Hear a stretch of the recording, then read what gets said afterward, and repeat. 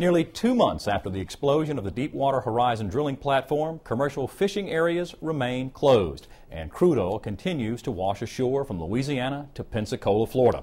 Governor Bobby Jindal now has approval from the White House to build large sand berms along the coast to stop the oil from getting into the state's marshlands and estuaries, home to dozens of species of marine animals and birds.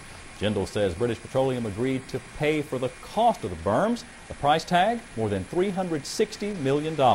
Meanwhile, Louisiana's commercial fishermen are not making any money at all. The red areas on this map show areas that are currently closed by the Louisiana Department of Wildlife and Fisheries. The latest area closed includes a portion of inside waters east of Grand Bayou in Plaquemines Parish. Meanwhile, state officials continue to test Gulf seafood to make sure everything sold in stores and restaurants is still safe to eat.